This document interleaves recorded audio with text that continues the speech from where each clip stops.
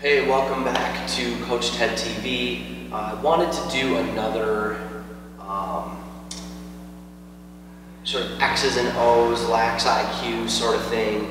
I got good feedback from a few people just saying that the video on the dodging was informative for them. And I thought I'd make another one, this time on defense. And I actually just worked with a team last night on just some defensive concepts, and there was one specific thing that I really wanted to talk about today. And I think it makes like the whole team defense thing a lot easier to understand and a lot easier to execute if we just focus on this simple concept. So we're talking about defending specifically from the midfield. And what I really wanted the guys to learn, and this is something that I know a lot of coaches teach early on in defense, is the idea of cutting the field in half. So if you cut the field in half the long ways, you make an imaginary line right down the middle, and you basically have the left side and the right side. This allows you to play defense smarter, and it really takes away the guesswork that is really the sort of the basis of lacrosse defense. Like we were talking about the dodging. We were saying defense is a reactive position, so they give them a long stick, or they let them run through the crease. There's some little advantages they give them, but still defense is still the reactive part of the game, and you don't know what the ball carrier is going to do. So what we try to do defensively is take away the guesswork of what should be happening. And we can go and talk about slide packages, we can talk about doubles, we can talk about different systems, zone versus man, but I think this concept right here will be one that really makes life a lot easier. So we cut the field in half the long way, so your left, top left, top right. We always look at it from the goalie's perspective. So the goalie's looking out, this is the left side, this is the right side. And Dom Starja, who was the coach of Virginia for like 30 years, I actually got a video from a colleague of mine, and it was just Dom Starja talking about sort of the fundamentals of defense. And one thing that really stuck out to me, aside from all the drills he explained and all the fundamentals and all the concepts, there's one thing that he said that stuck with me forever. And that was, when we're playing defense, the goal is not to eliminate shots. The goal is to eliminate good shots. I thought that was super intuitive and just so enlightening, because I think coming from other sports, defensively, it's like, don't let the guy shoot.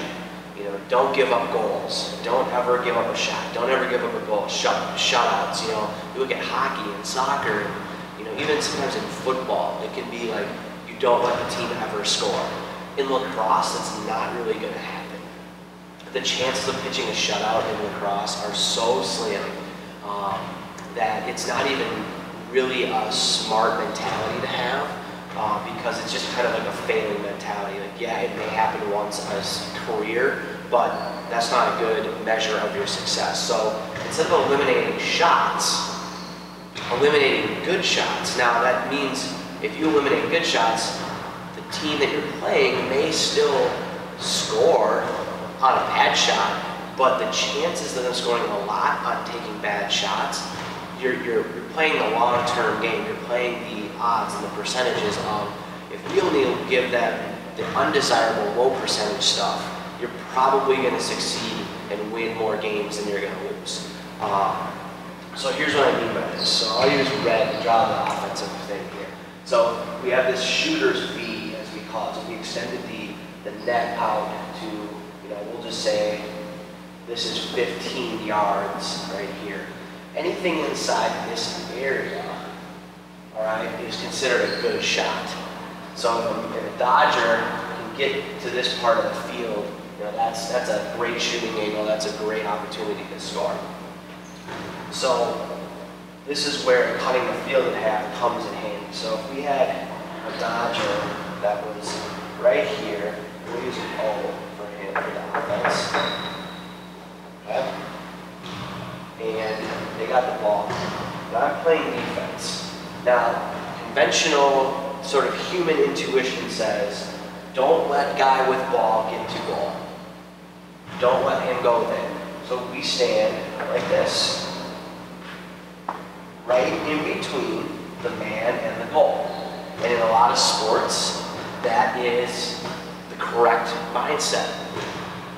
However, what happens in this situation is the Dodger's actually not trying to get to the goal, he's trying to get to this area. We call this over here top side, okay?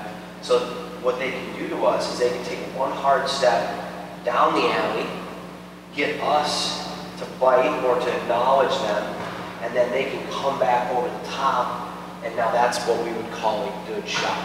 So we're essentially getting beat to the right and then back to the left, getting beat 2 times. So what we want to do is instead, we call this shading and cutting the field in half. If we said, okay, we're going to take away one or the other, and we're going to know what that is. So I stand here and say, I will give the offensive player this direction, but I will not give them this direction. So if this player, offensive player, tries to dodge to this middle part, right, I'm basically standing right here saying, no, you're not coming that way, you know, getting on hips, dropping them out with a cross check, with a pump check. We know they're not coming this way, but I'm 100% okay with them going this way. So what starts to happen now is, okay, there you go, I don't really want to fight through this top side here. I'm just going to try to use my speed and beat them. And now all we have to do is just run with them, because every step that this offensive player takes down the field, every step, their shooting game starts to get worse and worse and worse and worse. And if they want to take a shot from right here, a great midfield shooter might hit that, and more power to them. But once our goal, you know, as the middies and the shooters get better, the goalies get better. So this goalie is standing right here on his pipe, and really now this shooter has to hit the perfect shot to the far side. So really the percentage goes way down as the shooter goes down the alley. So now what we've done is we've eliminated the good shot. We forced them to take either the bad shot, which we hope they do, or hope that they can draw and move the ball multiple times to the backside in order to get this shot. So you're really forcing the offense to have, you know, 3 or 4 or 5 or, you know, all 6 players beat you via ball movement and dodging and redodging, rather than just letting this guy go one time into the middle of the field to score. So that's sort of the high level piece of it is, you know, as they go down the alley, the angle decreases. So let's say we're going to let them have that 100%, 0%, we're going to let them get to the top of the field, and that's that. So that is the first kind of idea behind this. The second thing is, you know, whether we are sliding, whether we're sliding adjacent, you know, if we're sliding adjacent here, or if we're sliding crease here in the middle of the field, the slide has to sort of anticipate where the Dodger's going. So again, if we go back to sort of the long way, and we're standing here, and this guy makes his move, and this slide from the crease starts to sort of hedge and show like he wants to go, but then this guy rolls back and comes back to the middle of the field. Now we have this guy that's sort of starting to get out of position. There's a lot open over here, and this guy's coming back this way, which is a much easier pass one time that backside as opposed to getting it all the way to the backside through X or through multiple passes. So that's sort of reasoning, if we just cut the field in half and we stand here, and this guy, sorry, this blue marker sucks here. Alright, we stand there and say, you're not coming top side, we'll give you bottom side. Alright, now our whole defense knows where that dodger's going, and they're basically just going to run into a double team or a slide every single time. Or if they don't get a slide, they're going to take a low angle shot.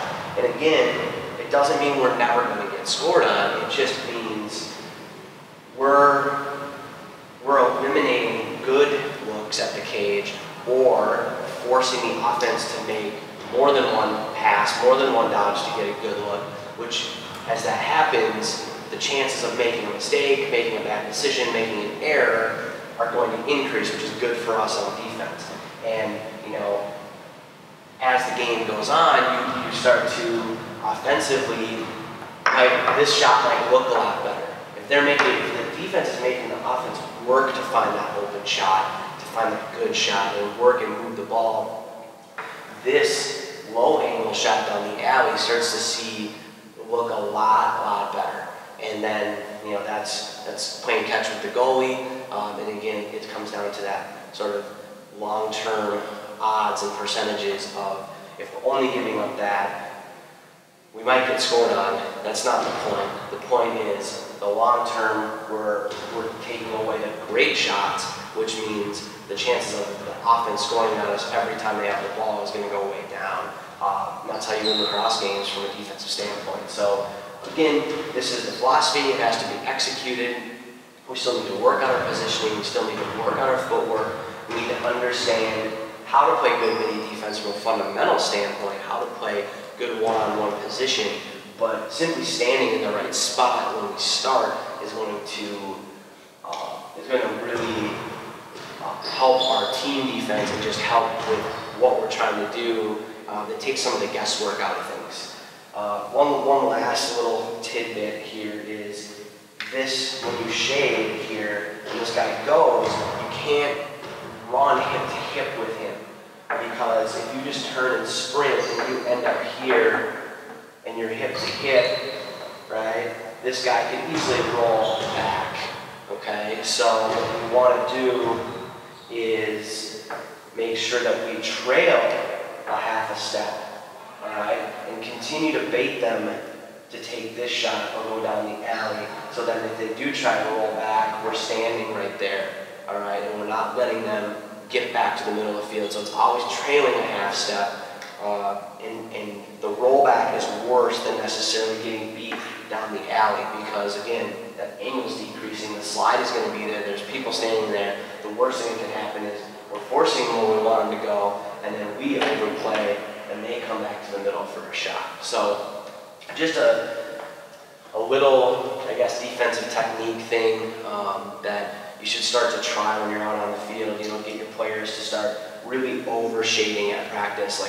Like it is like, you know, even when you're at practice, it may even seem awkward, but like seriously standing like in the middle of the field and just giving this offensive player the full alley. Right? It's going to feel awkward for a lot of your players if they're not experienced, or they haven't been taught this before, because again, the human brain is saying, don't let man get to goal. You know, that's kind of the Tarzan perspective, is like, we don't want them to go there because that's bad, that's where the goals are scored, but in reality, it's not really what we're guarding. We're guarding a certain piece of the field. We're guarding this, what we call it top side. We're guarding the middle of the field. That's where bad is. Bad isn't the goal, bad is the middle of the field. So give that a try, see how it works. Comment below if you try it, or if you have any questions, and I'd be happy to try and answer them and see how it works. But you know, just simply cutting the field in half is a great way to start teaching sort of position defense for your players.